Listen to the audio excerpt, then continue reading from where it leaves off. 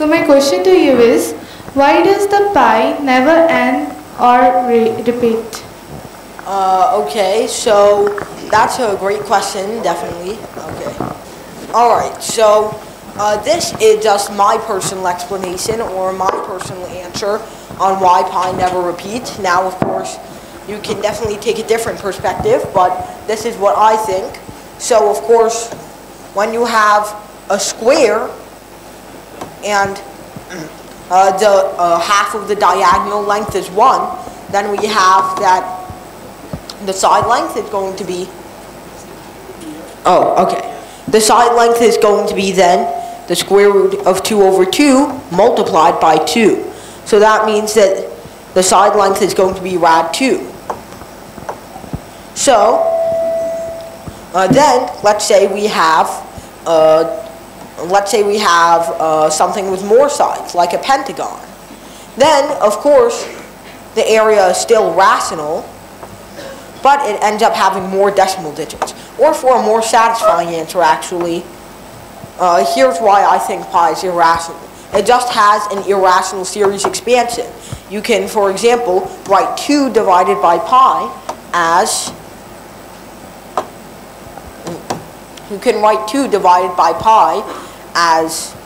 the square root of 2 over 2 times the square root of 2 over 2 times the square root of 2. Wait, no. Sorry.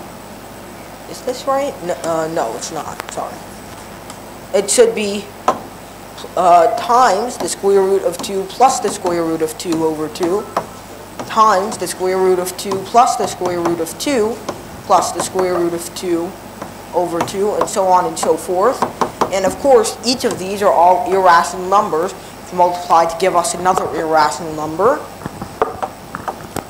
Now, there are lots of other explanations you can think of, like, for example, just taking, you can't find any fractional expression just by taking the integral over the length of a circle. So, okay, essentially there are lots of proofs out there for why pi is irrational. I could probably come up with one off the cuff, but I'm having a little bit of a while to think of it right now. Oh, right, okay. So this is what we call Archimedes' method of exhaustion. So let's take a quarter circle over here. Now we can start by drawing the midpoint of this arc and then drawing 2 sides like this. This is a quarter octagon. So then this has some fractional area. Then we get another part. So we draw the midpoint of these arcs and then we draw the lines between them. And this is a quarter of a 16gon. Then we take the midpoints of the arcs that are formed like that, and it just keeps going, and so on and so forth. And the thing is, we've got the sum of all these fractional parts, but these fractional parts just keep getting smaller and smaller and smaller. And it's not like these fractional parts repeat either. So, for example, it's very hard to find the pattern between them, because finding the area of an 1/4 of an 8gon or an octagon is hard enough.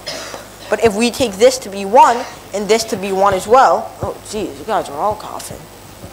Something make you sick or something? So it's already hard to find the area of an octagon. I can't do it myself, which means that eventually, once you add up all of these, then once you add up the area inside all of these, so we get that since these are all parts that we add on top of each other, get increasingly smaller and have no pattern to them, that means that pi just keeps going on with infinite decimal places, and not only that, it doesn't repeat, because there's no pattern to how big these little individual slices are.